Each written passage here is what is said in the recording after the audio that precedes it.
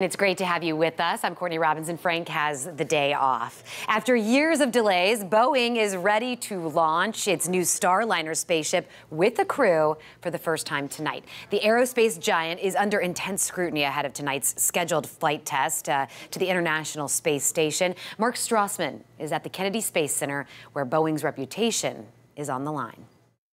Tonight, the Atlas V rocket will lift off with its most precious payload yet: people. It's a different deal. It's the real deal.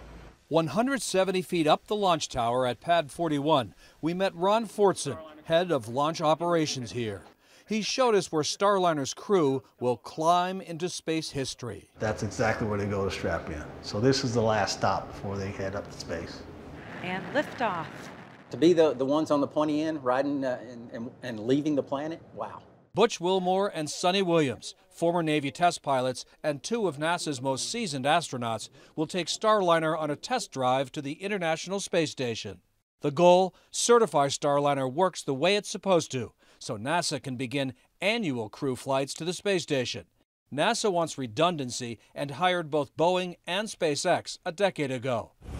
Boeing is under great pressure to perform after costly and deadly setbacks in its commercial aviation business and more costly setbacks in developing Starliner to fly people. The spacecraft is more than 7 years behind schedule, stung by problems with flight software, jammed valves, and parachute safety concerns. Setbacks which have cost the company more than $1 billion. There's one priority, and it's to do this safely.